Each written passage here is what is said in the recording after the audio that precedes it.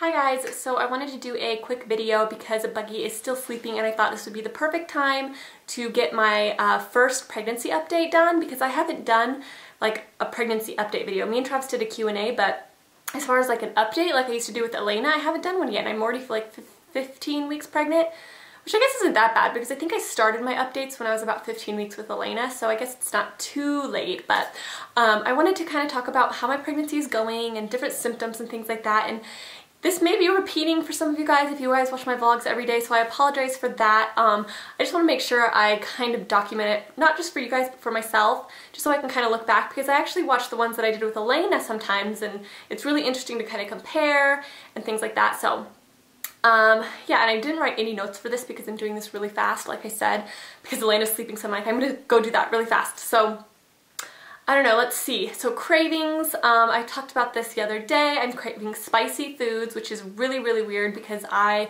don't normally like spicy foods. I usually hate spicy foods and I keep all spice out of my foods normally. And I just have never liked spicy food, and all of a sudden I'm like craving it all the time, and I want buffalo wings and I want sriracha sauce.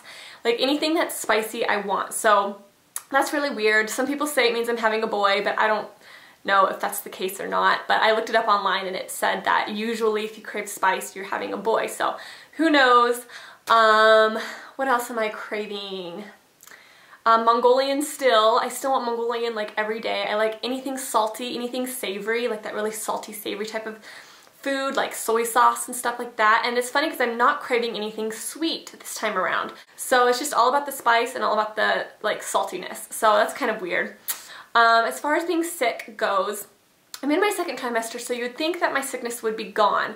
But actually, it's weird because my gag reflex is still going strong, and I didn't have this gag reflex problem with Alaina as bad. I did a little bit, but not quite as bad. But literally, I will brush my teeth and like throw up because it makes me gag, and it like literally just makes me want to throw up brushing my teeth, like brushing my tongue, because I have this really weird thing about wanting to brush my tongue. And the other day I threw up in the toilet because I brushed my tongue, and it's just annoying. Like I feel like it should be done, like I shouldn't be throwing up anymore, but it's just like this really weird gag reflex thing that I'm going through. So I don't know what that's about. It's really annoying. We also got our genetics testing done, and if you guys, some of you guys probably already know this because I think I mentioned it, but everything came back normal. I was so happy. That is like one of the most stressful things to do during your pregnancy, is getting the genetics testing, because it's just like this weight on your shoulder until you hear from the doctor to know everything is okay. But everything was fine, so that's really good. I was so happy about that. I'm definitely bigger this time around, which is interesting. When I was about 15 weeks with Alaina, I was way smaller, but I definitely have more of a belly this time around. But people always say that like your second time, your stomach or your uterus, I guess maybe, is more stretched out and kind of knows what to do the second time around. So I'm definitely showing a lot more. I'll show you guys a belly shot, but it's definitely more prominent and you can definitely see it, especially at the end of the day. It's weird because I don't look that pregnant in the mornings, but at night, like literally I look super pregnant, especially if I'm wearing like a tight shirt. And I don't know if it's just like all the food in my system or it just like my stomach relaxes or something, but I look major pregnant at night and it's so weird. And also my boobs are freaking huge. And with Alaina, my boobs didn't get super big, or my boobs got really big really, really early. Like that was the first thing I noticed. But only recently is when I noticed my boobs have gotten like enormous, and it's just crazy. I don't even know. I'm still having trouble drinking water, and it's horrible, you guys. I should probably be drinking water right now. As soon as I get done making this video, I'm gonna go drink some water. But it's just so hard for me to drink water for some reason. Like I can't do it. It's like I forget. Like in the mornings, I'll be doing so many different things that I don't think about drinking any water until like 12 o'clock at lunch or something, because I'm so busy doing other things. I'm like, oh, well, I need to go drink water. So then I'll go to drink water, but then I'll get sidetracked with something else. And I'm just horrible at drinking water. And I know it's horrible and I feel so bad, but I really need to start drinking water. It's really, really important. So I'm going to kind of make a goal for myself to drink like 2 Nalgene bottles a day at least. Because I feel like I should be drinking that or more, because the Nalgene bottles really aren't that big, maybe about like this big.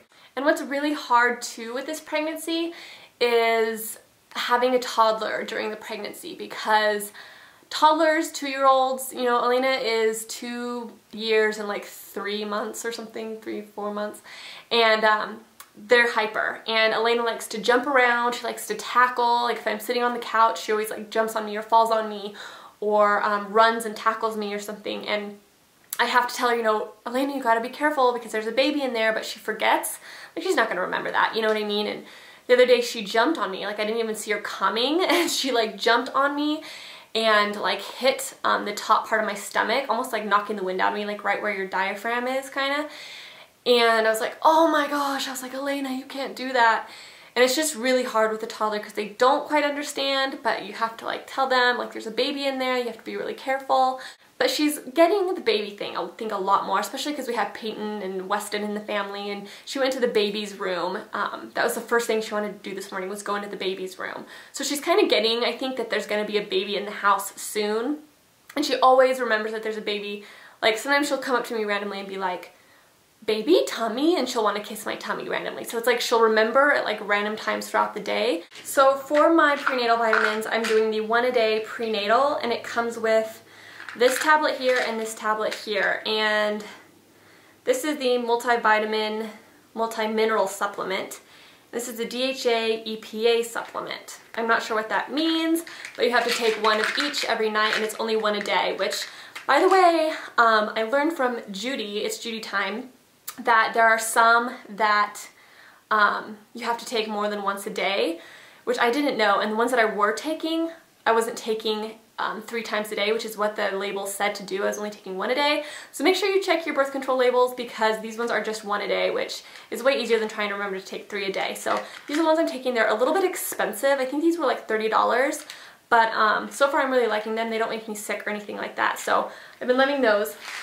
And then for my tummy, I've been using Earth Mama Angel Baby Natural Stretch Oil. And I actually got this at, where did I get this? Whole Foods.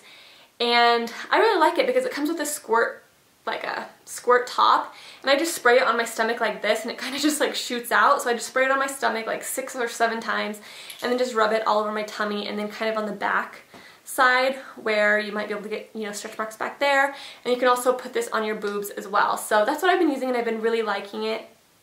This with Alaina, I think I used cocoa butter and another oil. But this is just what I'm using right now. And to be honest, the way I feel about stretch marks is, if you're gonna get stretch marks, you're gonna get stretch marks. That's just the way it is. It's a genetic type of thing. It just depends on how big your baby gets, if your skin is stretchy. And I had Alaina a month early, so I didn't get stretch marks because I feel like if I would have gone full term, there could have been a good chance that I would have gotten stretch marks. But because I didn't go full term, I don't know. So, you know, I feel like I'm gonna do my best to try to prevent them, but if I get them, I get them, and there's not much that I can do about them. So I'm not going to go too crazy loco about using like 20 different products on my tummy every single night. So this is just what I'm using once at night, once during the day, and so far it's working well. I'm also starting to feel a little bit of itchiness on my tummy too, especially if it gets really dry. And another thing I've noticed is that it's winter, so it's a lot drier, you know, right now. So when I get really dry, I want to itch my tummy. So that's kind of bad, obviously. So I have to try not to itch, and so when I do feel itchy, I just put some of that oil on, and I feel like it definitely helps. So yeah, I think that's pretty much it for my 15-week pregnancy update. I don't know how big the baby is right now. To be honest, my what to expect before you're expecting book is, or when you're expecting book, is packed away, and I have no idea where it is, so I haven't been able to read it. But I'm imagining the baby's maybe like the size of a, like maybe this big. That's what I would imagine. But I don't know, maybe like a potato, 15-week potato? I don't know. Anyways, if you guys know, please leave a comment in the lower bar. And if you guys are pregnant, let me know how far along you are, or if you have any tips or what you think I might be having. You could also leave your favorite baby names. I love baby names, as you guys know. So I always love hearing your guys' favorite baby names. And I think that's pretty much it. So I'll talk to you guys soon. Bye!